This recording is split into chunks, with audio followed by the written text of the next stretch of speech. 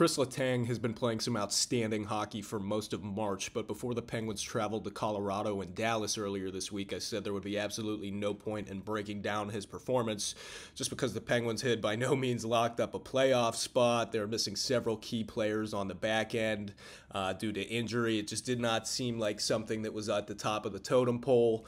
But after seeing the way Letang played on that road trip and specifically against the Stars the other night, I have changed my mind and we are going to break down some Kris Letang film. In this video, I wanted to specifically look at Letang's work and impact in transition defense and what he's been doing to help mitigate and limit the opposition's ability to create chances off the rush or even so much as transition the puck effectively to establish possession in the offensive zone.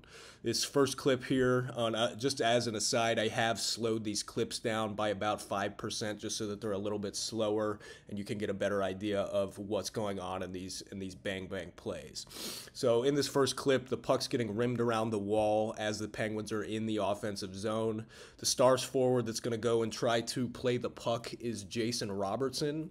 Letang isn't necessarily pinching here or going to pinch on this play, but he's not retreating to the neutral zone either. That's not what the Penguins do. You very, very rarely see the defenseman peel off unless they know there's going to be imminent pressure otherwise. But what Letang's going to do as this puck nears Robertson along the wall is that he's just going to kind of stand his ground. And even though this puck was likely bouncing and wobbling as it came to Robertson, he didn't have enough time and space to make a clean reception of the puck. As so, it gets by him and hops out to the neutral zone, right onto the stick of P.O. Joseph, and he's going to look to get the Penguins back up ice. As he's looking to wheel the puck, Letang is going to take more of a straight-ahead angle back to his own blue line as Robertson is finding his way toward the middle lane.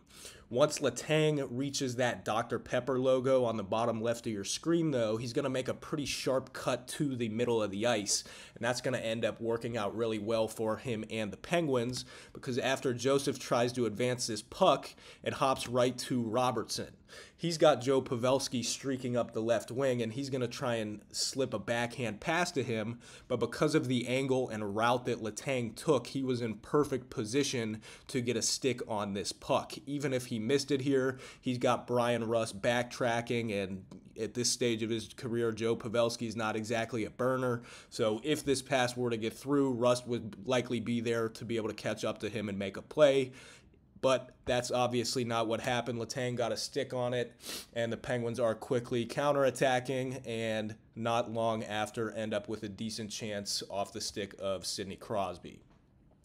This next sequence here, Letang's going to try and quickly advance the puck out to his forwards at center ice, but Stars forward Joel Kiviranta is going to pick it off and immediately take the offensive blue line with possession. Now you can see after Kiviranta crosses the blue line, Letang does not have a very strong gap here at all. Typically, you don't want to give any forward this much time and space after they're coming into the zone. But what I love about the way Letang played this is that if you take a look at the positioning and angle of his skates, his hips, and his shoulders, he's not facing Kiviranta head on here. So essentially, he's in a good position to defend Kiviranta no matter what happens. If Kiviranta wants to take the middle, he's not on his back, he's not on his heels, he's not facing him head on and at risk of getting beat from a side-to-side deke or a move. And if Kiviranta tries to beat him wide, all he needs to do is make a quick cut to change his angle, and he'll be able to try and seal him off along the boards. But Kiviranta decides he's going to try and take the middle and fire a shot. But as soon as that happens, Letang is going to get his stick on it, and as soon as that happens, puck falls into Kiviranta's feet, and Letang uses that as an opportunity to play the body. Shortly after, Casey DeSmith has a very easy cover and a whistle.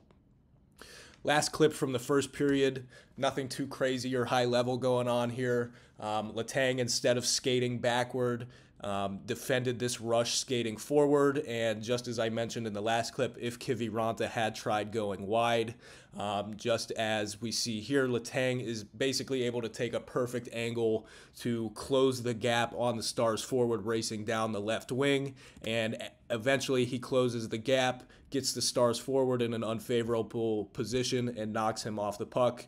Penguins are quickly able to gain possession and make their way out of the defensive zone. Next clip comes from the third period. Letang fires a shot from a few feet above the right circle, but you can see it was an unfavorable bounce for the Penguins, and as the Stars winger along the boards on the far side of the ice is about to gain possession of the puck, you can see that all of Ricard Raquel, Evgeny Malkin, and Jason Zucker are below the circles. That could potentially be a problem for them, but this actually works out really well because of the way that Letang tracked and read this play. So if you take a look right here, you'll see that the Stars forward that's about to get the puck is shoulder checking to see where his puck support is, and that's going to be Jamie Benn in the middle of the ice.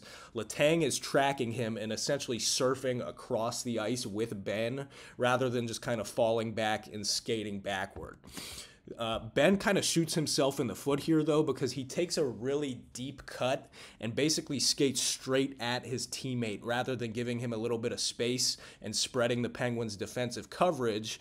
And as this puck is about to get to the blue line, Letang realizes that he's got an opportunity to come all the way across the ice and stop this play before it even gets to center ice because Ben had cut so far to the other side of the ice. He knows he has P.O. Joseph back. He takes the opportunity to step up, bobbling puck, lays a hit, and once again, the Penguins are able to stymie a transition for the Stars and quickly counterattack. The last clip comes here with the Penguins trailing by a goal with about 6 minutes to go in the third period. This is another situation where a puck is being rimmed along the wall as the Penguins are in the offensive zone. Letang uses this as an opportunity to activate and pinch because the only Penguin skater on the strong side of the ice with the puck is Brian Rust, but he's down below the goal line and is already below the puck here. So Letang's going to step up and he is going to prevent this puck from exiting the zone. However, his pass ends up right back on the stick of a Stars skater and a quick chip, and they are out of the zone. With Letang being so deep after activating, it looked like the Stars might be able to create something here, but Letang had already been tracking, and he knew exactly where he needed to be. P.O. Joseph stepped up, and out of nowhere, Letang is intercepting that puck, making a great move around Jamie Benn, and then eventually threading a backhand pass to Sidney Crosby so that the Penguins could get back on the attack, looking to tie the game. Kris Letang, I have nothing but great things to say about the way he's turned his season around and the way he's playing right now. If the Penguins are going to end up making the playoffs and potentially going on any sort of run, Letang is without a doubt going to have a big impact in that regard.